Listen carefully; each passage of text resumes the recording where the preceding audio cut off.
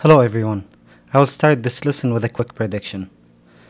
I'm defining a person in here who's 25 years old, bachelor degree, studied for 14 years, works 40 hours a week, never married, from the United States, works in sales, white, not in family, is a male and works in private sector.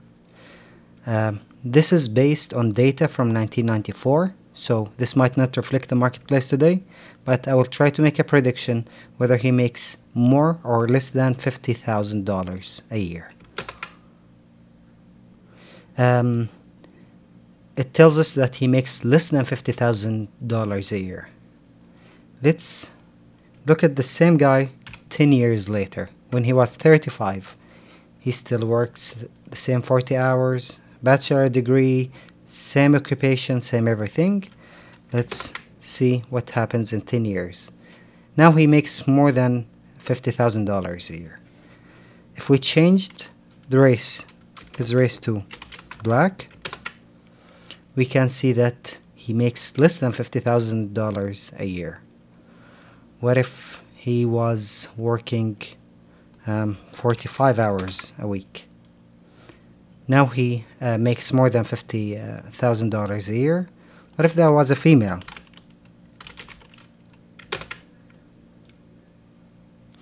Makes less than $50,000 a year. Let's try to make that 50 hours. Still less than 50,000.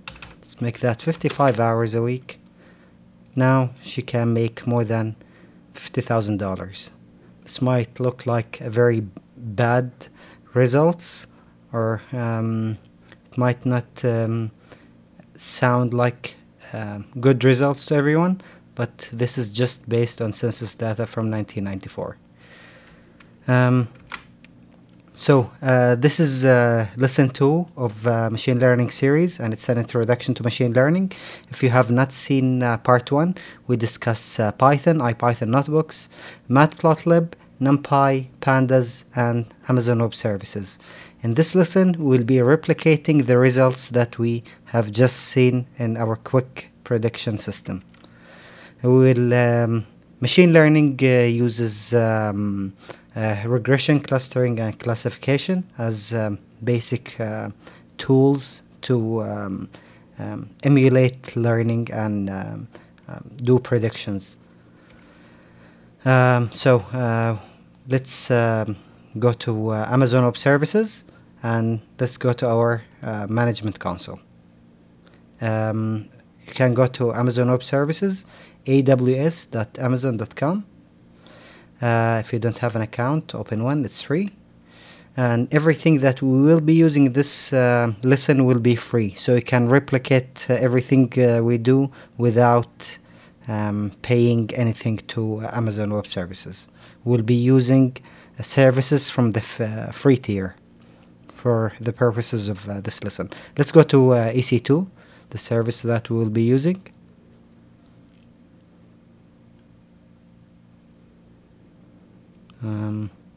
We will launch a new instance. Choose your AMI from community AMIs. Look for the one I left public. It's called IPython Notebook Server. Actually, you can just go with IPython, and hopefully you won't find anything besides my public AMI. Select that.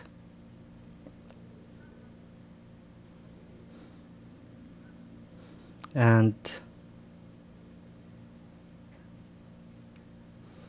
that's taking a little bit to load. That's taking more than usual to load, actually. Let's go. Oh gosh. Okay, select again. Choose the micro instance. This is within the free tier. You can choose something bigger if you want. That will make your system a little faster. Next, we can just go to review and launch. Once you're in review and launch, go down to security groups, edit security groups, and open the extra 2 ports that we need to manage the system, 8080 and 8000. Review and launch, then click launch. If you don't have a key, create a new one and save it somewhere safe. I will use the key I already created before.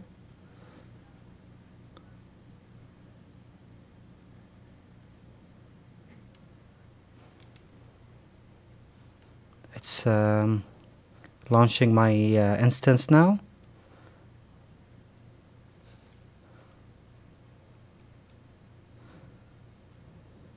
You can see that I have tried to record this lesson earlier, that did not go well.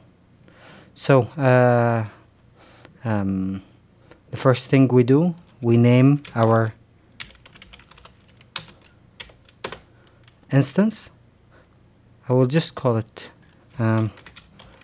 lesson 02 so I can tell it from the other one. And it's initializing now. We can access it from the public IP, so we'll copy the public IP and we will go to it, colon 8080. That will take us to IPython notebook server. Once we're there, we'll put the password. The default password is Roshan, Roshan, Roshan. Go to lesson 2, Introduction to Machine Learning. This might take a few seconds to load. It's a big notebook. So in this lesson we will learn about scikit-learn. We'll learn how to choose which type of algorithm to use, and we'll learn about some public datasets that you can use to experiment and learn with. Then we will be replicating the classification example that we have seen in the beginning of this lesson. One important tool that we always need is Agenti. It's our administration interface. We will open this link and we will paste our IP in the place of the word IP. It will tell us that it's not a signed certificate. That's okay. Or not verified certificate because it's self-signed. Username and password. The username is root and the password is admin, admin. Don't want it to remember. Thank you. Thank you. Okay, we will be using this tool mainly to monitor our memory usage during this lesson. So we want to keep an eye on memory usage. We want to make sure we don't go beyond our memory. If we exceeded the memory, we'll start using swap, and that would be a very big no-no in any machine learning application. You always want to use only memory. So let's go back to the lesson. Scikit-learn. Scikit-learn, it's a machine learning library written in Python. It's simple, efficient, and it has tools for data mining and data analysis. Machine learning uses 3 types of algorithms depending on the problem that you have in hand. We have clustering. Clustering is used to group data into groups according to their similarities. So in here we had black dots all over the place, and a clustering algorithm predicted that these orange points belong to one group, red points belong to another group, and red and green points to and the green points belong to a third one. It could not cluster the rest of those black dots on the screen. Classification.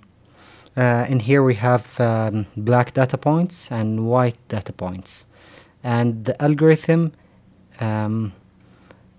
made a decision function that will tell if a new data point will be considered black or white without knowing if it's black or white, just depending on where does it fall on this chart. So if it came anywhere in here, it's a black data point. Anywhere in here, it will be a white data point. That's another way to do the same problem, to classify the same problem with different weights for the algorithm. The third thing that we'll be dealing with is regression. In here we have a few data points, the red data points. The algorithm will try to fit a line that goes through them, and it will predict where does it think this might go, and it will show you, according to the algorithm that you're using, an area of confidence. So this is an area of confidence that it might proceed to anything within this area. This is a little chart that shows us which algorithm to use. It doesn't have every algorithm in scikit-learn, but it's a very good place to start if you don't know which algorithm to use. So it will ask you first, do you have more than 50 samples? No. Go get more data. If you're predicting a category or a quantity, if you're just looking at data, if it's labeled data or not, it will lead you to some algorithm that you can use, if it's text data or not, and it will help you choose an algorithm. Again, it doesn't have every algorithm in the system, but it's a very good place to start. Datasets. You need datasets to work with the machine learning. These are some datasets to get you started. This is an archive. It's a public archive for machine learning, and this is the scikit-learn datasets that's public. Inside each dataset, you will find samples which represent records. So if a data sample is about people, each sample will be one person, and it will have features or attributes, and those features represent a feature about that person. It might be age, it might be income, or something else. So let's examine some data. We will be working with this dataset from UCI, and this dataset is 48,000 records, more than 48,000 records. It has 14 attributes. Here is some information about it. These are papers that cited this dataset. You can see a very long list of papers that cited this dataset. And we can go to data folder, and in here we will see the file that has the actual data. This is the file that has the actual data that we'll be dealing with, and we can either download this file into our machine and upload it through Agenti to our data folder, or we can fetch it directly over the internet. So let's go back to our lesson. This data, I copied the description of each column in the dataset. This is a small sample of the dataset.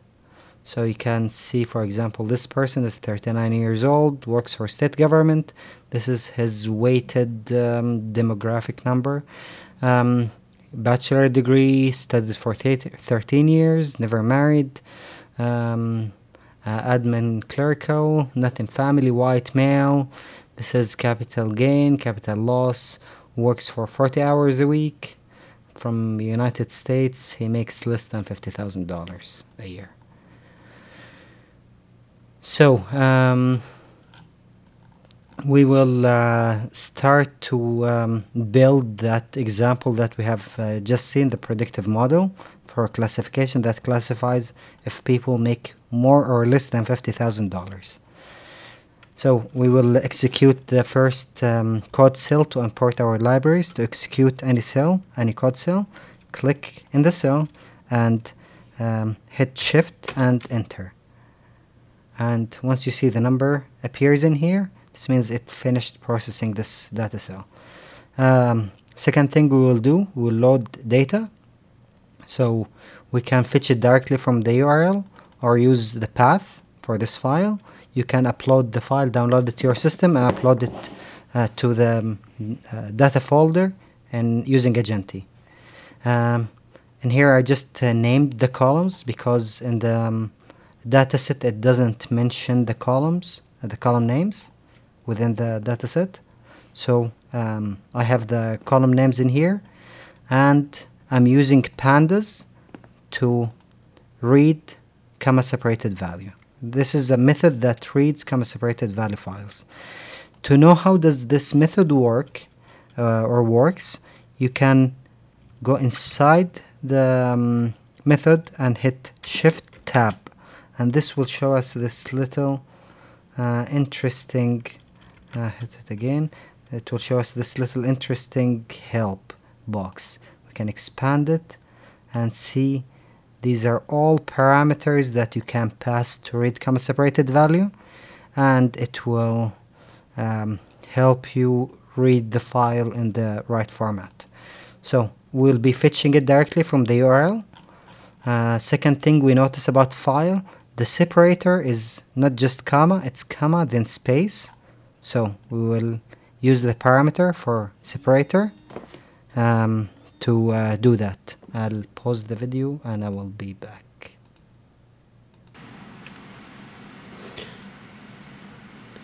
The second parameter is names. In here we pass a list with column names for the comma-separated value file, because this comma-separated value file doesn't come with headers in the file. The last parameter we're using is nRows, which is number of rows. We're limiting that to 20,000 because of the limited amount of memory we have in our instance. So let's run that.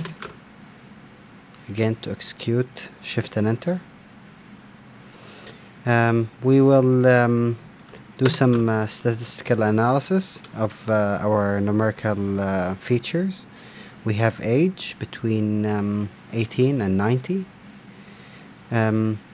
This is a weighted identifier of demographic or something like this. I read the description. I couldn't get exactly what does it do.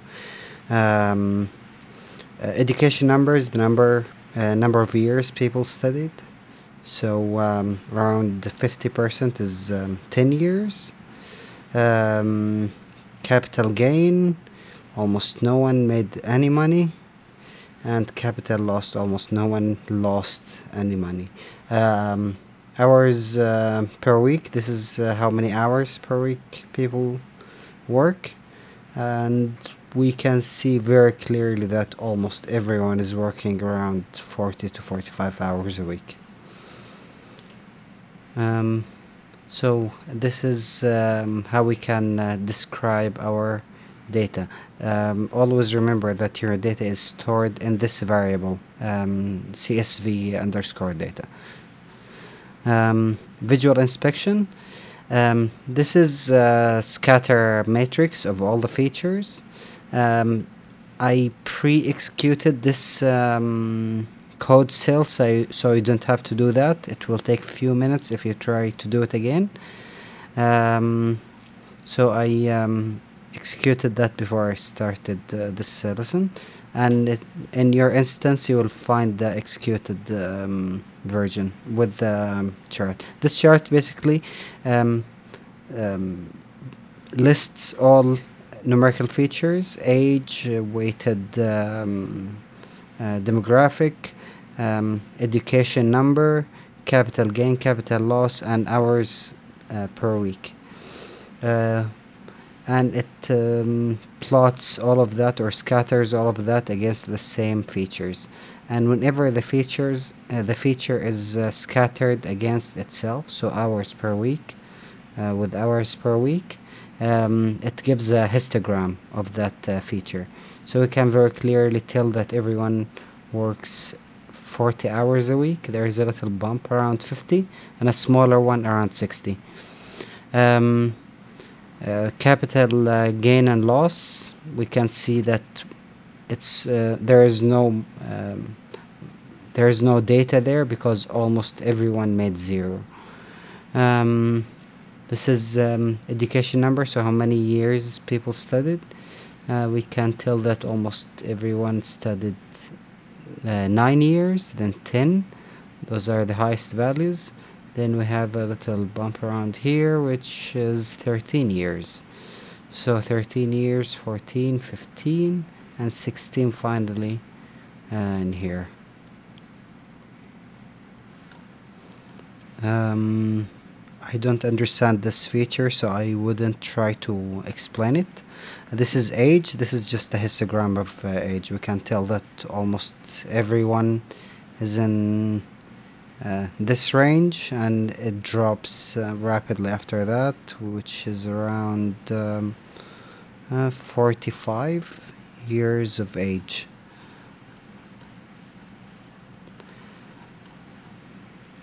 So we will visualize some data. We will scatter again to get the little help box for any method, like scatter method. We hit shift and tab, and we get this help box or help window.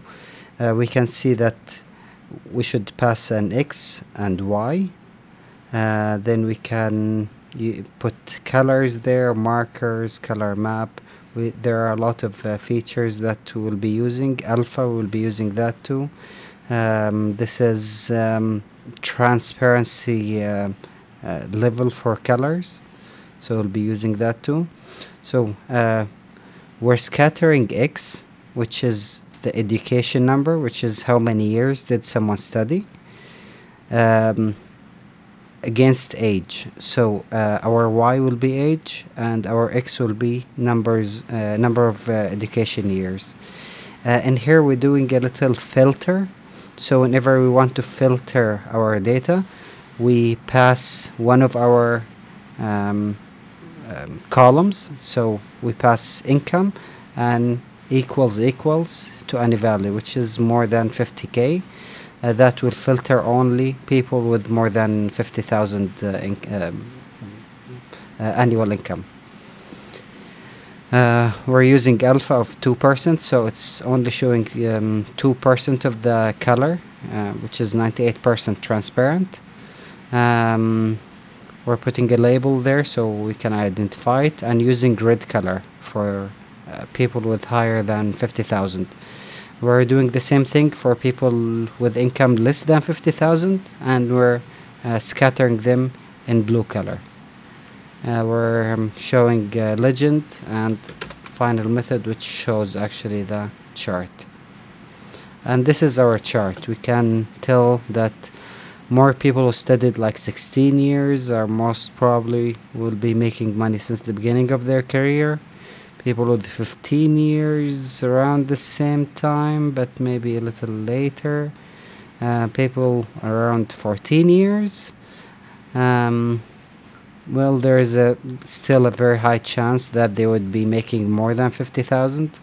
13 years around their end of their career, they would most probably be making more than that. We can tell that there aren't much people who studied 11 or 12 years. 10 and 9, we can see that people who stayed until they're, well, around 60 when they actually made more than 50,000. And we can tell that almost no one before that time is making good money, but there aren't much people in that bracket anyway. We can see the faint colors which tell us the density of people in here. The problem with this chart, everything is scattered on one line, because no one studied like 9.5 years or 9.3 or 9.1 or 8.9. So everything is scattered on one line. So to take care of that, we add a random value of minus 0.5 to 0.5, which scatters this line within a range, and it never goes to the next range because it scatters only between minus 5 and plus 5. So to do that, we add numpy random uniform minus 5 to minus 0.5 to plus 0.5, and we will generate an array that's similar in length to our dataset. So we're getting the length of our dataset and passing that as a parameter, so it will generate a random list of numbers between minus 0.5 to 0.5, and the length of that array will be or list will be the length of our data.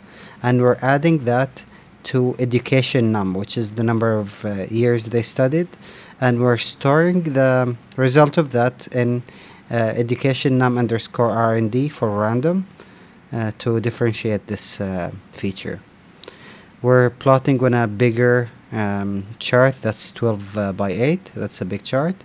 We're doing basically the same thing in here and in here, but we're changing the alpha value to 10%, so points will be more clear. In here we can see in the legend we can barely see anything. If you don't have very good contrast in your screen, you won't be even seeing the faintest dots, because it's 98% transparent. In here it will be 90% transparent, so it will be fairly visible. After that, I'm adjusting x-axis and y-axis by adding labels to them and adjusting text and limit. And finally I'm putting a grid and title on the chart. And after that I'm dropping the feature that we calculated with the random number, so we get back to our original dataset. Let's plot this and see what we get. That might take a few seconds to process because it's a big chart, and we can see way more information than our original chart. We can see the trend in here, where the more people spend in studying, the later they enter the market, where we see people entering the market around their 30s who studied around 16 years. We can see a little a dense area in here, which shows that some people are actually working part-time at a very young age, around let's say 18 or 17. And we can see this very large blue area, which is around 9 years, where almost no one is making more than 50,000. 10 years, people above 50 they do have a good chance of making more than 50,000. There isn't much people in this area. We can clearly see that now. And we can see a dense area around 13 years, where more people are making more than 50,000 after a few years of their career. After almost less than 10 years of their career, they have a good chance of making more than 50,000. 14, 15, and 16, we can see it getting redder and redder, and the threshold for where they can start making more than 50,000 is down to the beginning of their career. Basically, we can see the dense area going like this almost, where this area is the high income area of our chart. Processing text features. You can process text features to convert them to numbers, and this is what we or binary, like 0 and 1, which are still numbers, but you need to process your text features and convert them to numbers somehow to make them machine learning compatible. The way to do that, you can vectorize your data, which says, for example, if you have three people, if you have three cities like London, New York, and Toronto, and this would be their your user's location, you can vectorize those features to a feature with true or false, and it just says, for example, he lives in London. So if someone lives in London, they will have one there, and a second feature will be lives in New York, a third feature will be lives in Toronto. For someone who lives in London, he will get for the first feature 1, 0 for second feature, and 0 for the third feature. If you have another way is to convert it to a series of numbers representing their original value. So sometimes you'll get results like excellent, good, average, bad, terrible. You can easily convert that to 5, 4, 3, 2, 1, which would still keep the original meaning of data. With the text document, use count vectorizer. It's a way to process big documents, big text documents. We will go through that in a later lesson. And finally, have special values. Sometimes you have emails, URL, phone number, username. You have to process some of those with special treatment.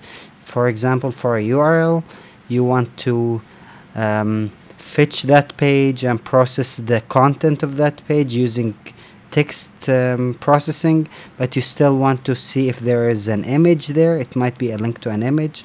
It might be a link to a social media page where you want to know who owns that page and store that information to. And so depending on what do you want to do with the data, you might need to do special treatment for those special values.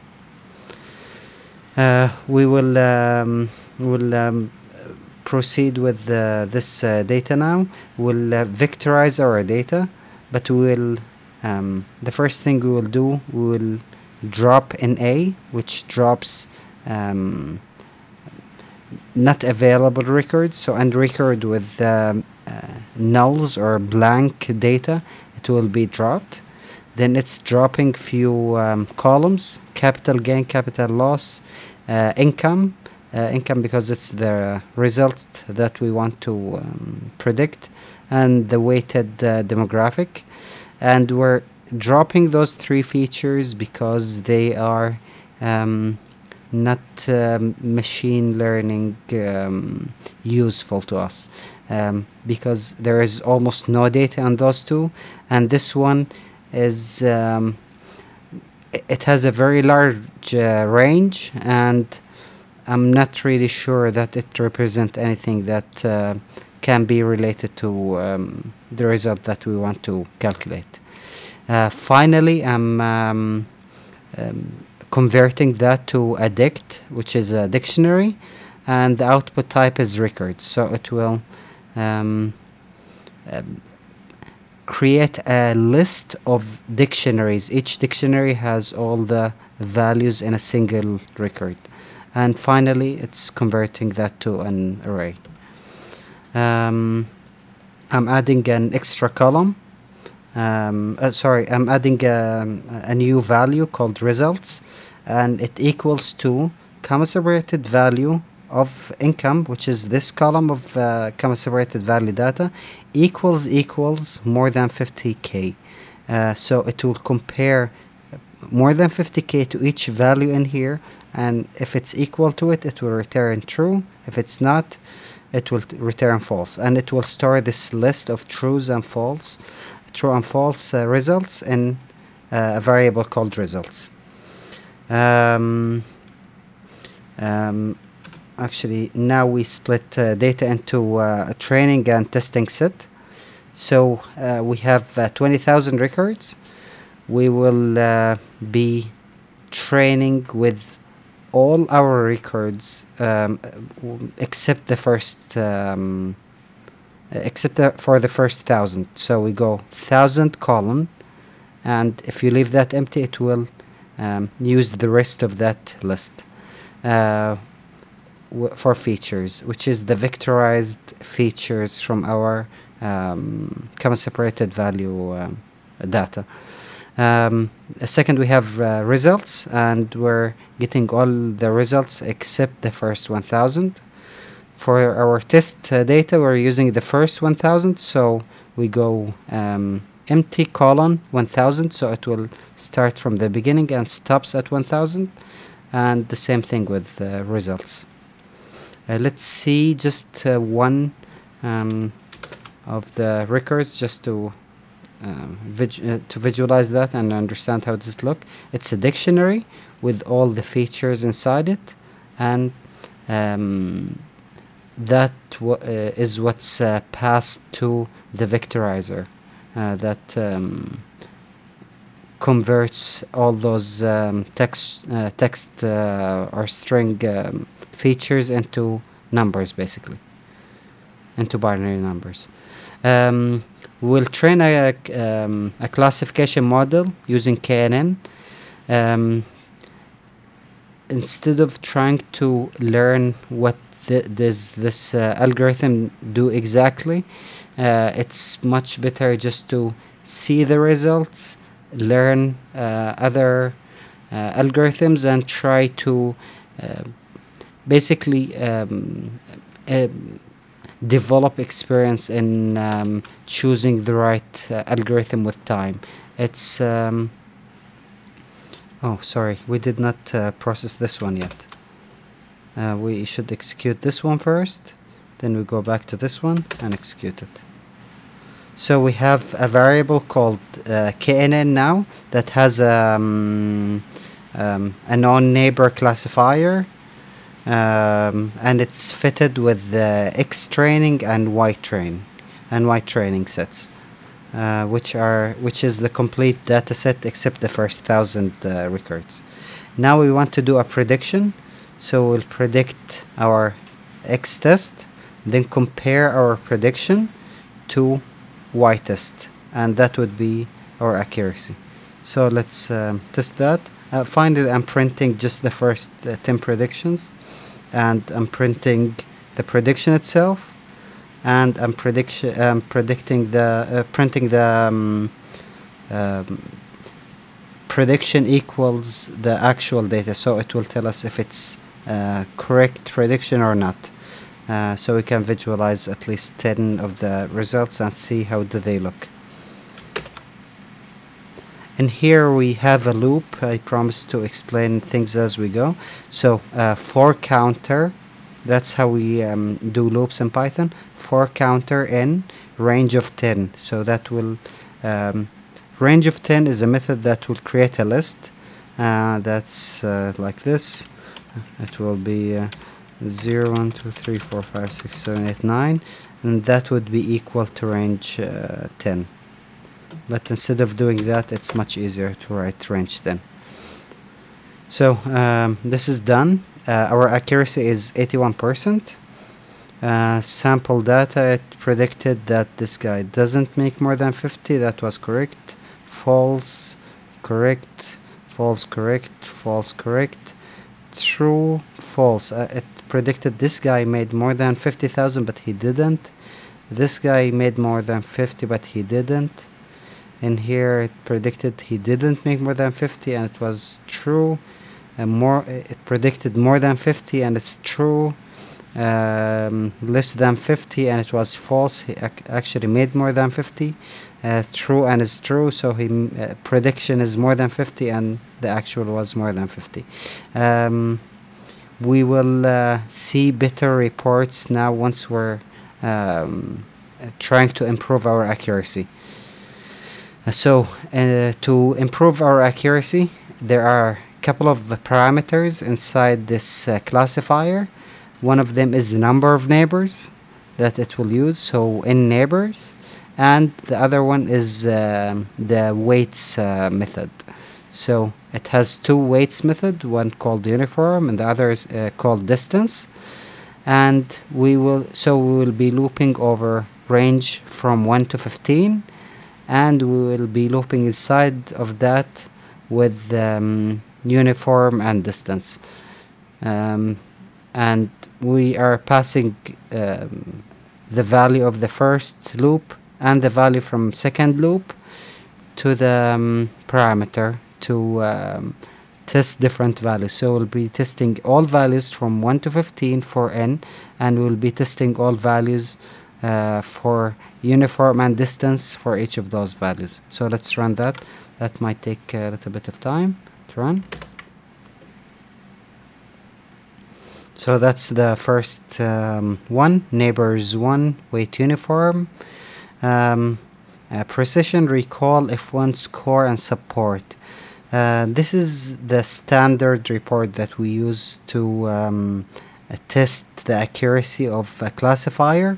Support is the number of samples for each class we have. So the number of samples for less than 50,000 was 768, and for more than 50,000 it was 232.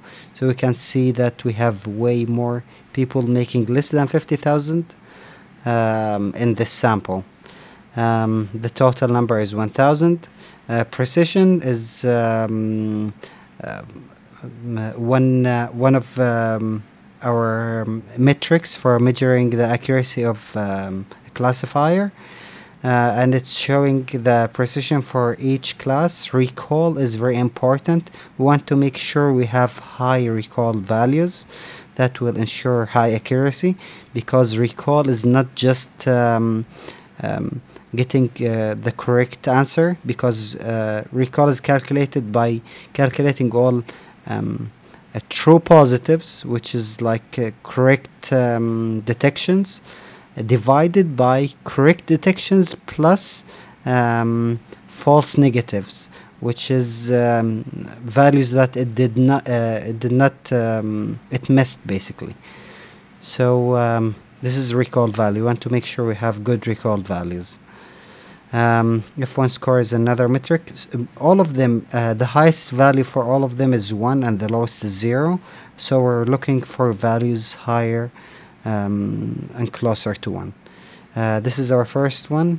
It has 79 overall accuracy, but this is the report that we will be looking at from now on. So 1 uniform, good values. We have distance. With 1 it doesn't really matter, but with the more than one neighbor it will start making a difference between uniform and distance weighting methods.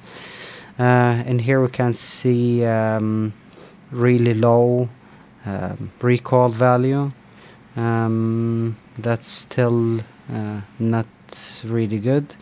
We can see that we have so many this is fairly good actually. The results that we have for 5 neighbors is fairly accurate. 81% is a good number. In here, even though it's 83 overall, the actual numbers we have for recall is really bad. So that's not a model that you want to be working with. Well, this one still not really good. That's a good one. That's a good prospect. 7 with the uniform. I think the best one I found was number 11. Yes, this is it. It's 11 neighbors with uniform weights. You can see the rest of the results. You can go through them. You can use a specific one of them to do some testing, some further testing. So we will use this one with 11 and uniform, and we will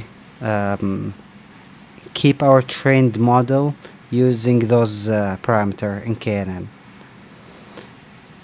Usually want to put the predictions back into the original dataset if you want to save that as a file to send it back to your client or something. So that's how you do that. You just add a new column and you put your predictions in there as Panda series. And this is the example that we started with in the beginning of this lesson. Let's run that one last time just to see. More than 50,000. These are all the values. You can use those values in here to define different people and see how changes affect their income. This is a little chart I got from Wikipedia that will help you if you did not study in the US to identify how many years do you need to have different levels of education. So this is education number. This is the end of lesson 2. If you have any questions, leave them on this video as a comment or on Twitter or Google+. Thank you for watching, and hope to see you next time.